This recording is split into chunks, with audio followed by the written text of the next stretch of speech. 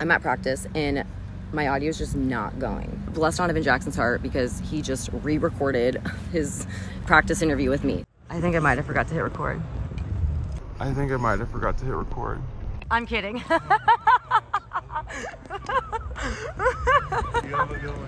See ya. So that I'm trying to go hard because I know Josh Simmons is, oh my God. All right, take two.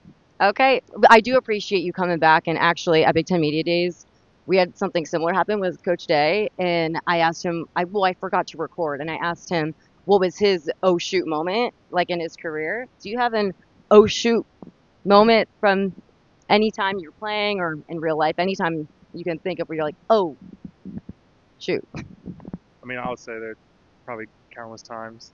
I mean, there's some times I'd rather not think about, but other than, it's just the nature of the game, man. Like you win some, you lose some. You go against good teams, you go against good guys, and stuff happens. But I try not to have those moments. Yeah, I'm gonna make sure the microphone's on. I'm checking all my bases here. Do appreciate you coming back, but you came back to play after some injuries that you were dealing with. But Coach Day was saying that you're the best guard in the country, and all of your teammates, they were saying getting that veteran leadership back with you and how communication is key on the offensive line. How does it feel to get that kind of recognition from your teammates? I mean, it's just that confidence you get from not only your coaches but the guys you play next to. Obviously confidence starts from within, but if you get that confidence from other people around you, you can play a lot faster because those guys believe in you. And with that belief, you can do things and play harder than you think you ever could. So, I really appreciate it, but I know there's things I have to work on to become an even better player than I am now. And so just having that hunger, that greed to be better, to be more, is what keeps driving me. Yeah, I think there's a lot of hunger on this team. I mean, the scrutiny that the self-evaluation that the coaches are giving to you guys, and we also heard Josh Fryer say last week that practice just feels different this year, and he's huffing and puffing, and he's never struggled that much in practice, but it just feels so much more intense. We heard everyone say it's an natty or bust season, so does it feel different for you? I mean, I would say practices are definitely a lot more intense. We know what we have to do, and we know the what we have in front of us. But I would say, natty or bust. It's really Ohio State. If you come to Ohio State, the expectation is to win games. Not having that winning feeling the past couple of years. The older guys on the team try to pull the younger guys with them. Like, hey, like you don't want to experience this. Like it may seem like dropping a game here, but like it feels like you like let down everyone around you. So we're just trying to stay the course, stay hungry, stay vigilant of what we have in front of us, and just try to execute the best we can. And you guys have been putting up big numbers offensively, but still, Emeka Egbuka said after the Marshall game, after the offense put up 49 points, that the expectation is to score in every single play. And so, does it feel do or die in the game scenario? Well, we know that we're put in the best positions possible to score points. Coach Kelly and all of our other coaches put us in the best position to score points. And so we know that with putting us in that position, the expectation is to score. We'll try to, chop it down the field as much as we can. But if we get the ball in the 20, man, we're trying to go all the way down to the end zone. And you guys, we heard Will Howard say that he sat back during that Marshall game and just looked at everything he has available on offense. I know it was different from at Kansas State, but looking at that and seeing who you're blocking for, I mean, with Trevion and Quinshawn in the run game, so much fun you guys could be having on offense. And does it feel fun? I know you just got back in, but like you're going into Big Ten play now, and now it's Big Time play. No, we're certainly having fun.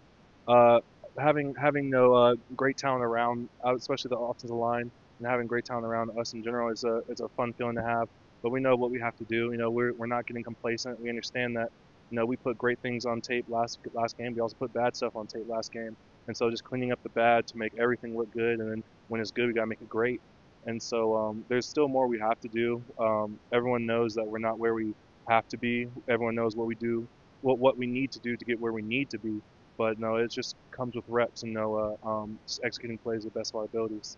We heard Coach Day yesterday say that the run game has been phenomenal, but he was asked, "Are you happy with that?" And he said, "No, we can't get complacent." You just said we're not going to get complacent, but as you look at it coming into this season, you get a lot of newness on this team. You get Chip Kelly as the offensive coordinator. Ryan Day spoke highly about him, and you guys bought into that as well. So what we see with this culture here is it's incredibly strong with the veterans that all came back. So do you think buying in and how all the transfers adjusted and came in so cohesively, do you think that's a strong element to this offense? Well, I would say that our culture has always been fight. You know, it's on every wall you can see in this facility, and so it's just trying to fight for an extra yard, fight for that extra play, fight for the extra inch to try to get to the first down or even the end zone. And so that mentality has like spread throughout the entire team. And so we know that, yeah, we can do some good stuff as an offense, but we know that we can be even better, and we got to figure out what we need to do to get to that point. So like I was saying earlier, like yeah, we've done some good stuff, but we know that we haven't done anything yet. We have a long season ahead of us. We're going to play some great competition, playing in some hostile environments, environment that we're about to play on Saturday. But we just know that we have to play Ohio State football and just execute plays.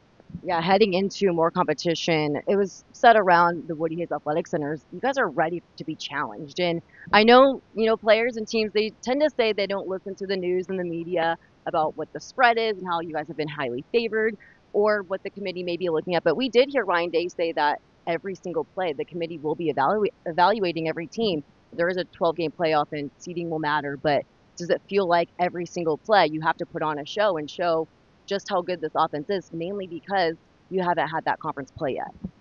Well, I would say every play, speaking from an offensive standpoint, we're trying to go as hard as we can for the man next to us. It's not a selfish mentality. I'm trying to go hard so that I'm trying to go hard because I know. Oh, yeah, I got it. Say I'm trying to go hard because Seth McLaughlin's going hard next to me. I'm trying to go hard because Josh Simmons is. Oh my God. Wait, this is a good time to check the audio really fast. We're going to put on a big show because we're checking the audio really fast, Mike. Um, Checking to see or trying to put on a really big show because you haven't had those big opponents yet. I mean, we're not trying to put on a show for anybody. We're just trying to execute and play Ohio State football. We try to play hard as we can for the man next to us. Especially on the offensive line, man, it ain't easy. All five guys gotta be on the same page, and if you have one off, then the play won't work. So I gotta go hard because I know Seth McLaughlin's gonna go hard. I gotta go hard because I know Josh Simmons is gonna go hard. So who am I to have that selfish mentality of trying to take a play off? So it's just that mentality that drives us, especially as an O-line unit. Well, I've never played offensive line, but I can't assume it's easy. But you have some fun people to block for and protect here with your quarterback, Will Howard, and he spoke about how fun it is on offense. And you just kind of see the weapons that go down the field, and Trevion Henderson, Quinshon Junkins, Emeka Buka. I mean, their weapons are just unlimited here. And so when you get to play for a team like that, and you guys have all that trust in each other, what does it feel like to be a part of the Ohio State Buckeyes in the 2024 season? Well, we're just having fun. Coming to practice every day. Yes, it's hard. Yes, there are times you're like, man, like we have another rack of plays. But at the end of the day, like we look in the huddle and there's just guys with smiles on their faces, knowing that we're doing what we love and knowing that we're blessed to be able to do what we love. So it's just trying to take a step back and looking at, yeah, we play at like the Ohio State University. We play with an O on our chest, a block O on our chest, sorry, and we're just playing. We're playing for the love of our brothers. And I know that the offensive line did face a lot of scrutiny after that Cotton Bowl game against Missouri State. And so when you are a veteran on that unit and you had to take some time out for injury, but you return in and you're that key player that really brings it all together, how does it feel to get that kind of criticism from a fan base this strong? But you see how well the run game's going, and I know you guys are criticizing yourselves extra hard because excellence is expected here, but just being the leader on that unit. What is your responsibility with that?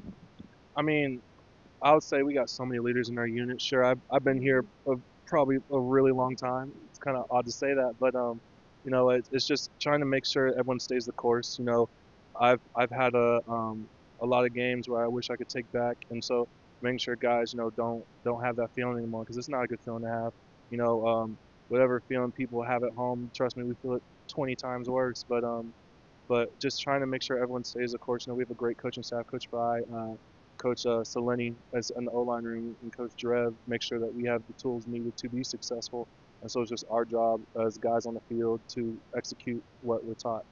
And I spoke with Urban Meyer before the game with the big noon kickoff crew here, and he says we haven't seen everything from this offense yet. I mean, you have bigger competition ahead. What should we expect from this offense heading into Big Ten play? I mean, like I said, man, the culture's fight. We're just gonna fight. whatever's called, we're gonna do it. We're gonna run it to the best of our abilities, whether it be inside, outside, zone, counter, anything it could be. We're just gonna run it to the best of our abilities, and hopefully we just put good stuff on the field. Awesome. Thank you so much. Great to have you back. Thank you. Yay, round two.